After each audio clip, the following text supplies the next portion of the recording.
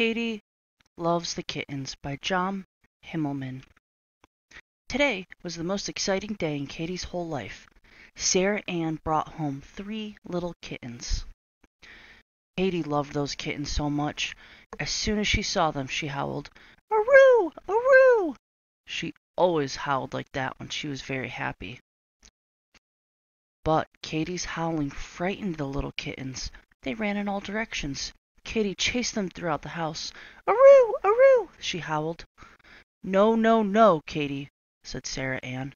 "You are scaring the kittens. You stay away from them until they get used to you." Sad. She did not want to scare the kittens. Later that day, Sarah Ann was playing with her new pets. Katie watched from around the corner. She wanted to play with the kittens too. She just loved them so much. She tried to control herself. She tried and tried and tried, but she couldn't stop herself any longer. She burst in the room. The kittens scattered. "Aroo! Aroo!" she howled as she chased them around the room. "No, Katie, no!" said Sarah Ann. "You scared them again." Katie felt sadder than before. Poor little kittens, she thought. That night, the kittens slept with Sarah Ann in her bed. Katie missed them already. Katie went out through the kitchen door. She looked up at Sarah Ann's window. "That's where the kittens are," she thought. She climbed up the bushes and looked in the window. The kittens were fast asleep. "Oh, what sweet little kittens," she thought. "I would love to smell them." She sniffed as hard as she could, but they were too far away. She climbed quietly on the windowsill. She quietly slid under the window and leapt on the bed. The kittens went flying in the air. Katie was so excited. "Aroo! Aroo!" she howled.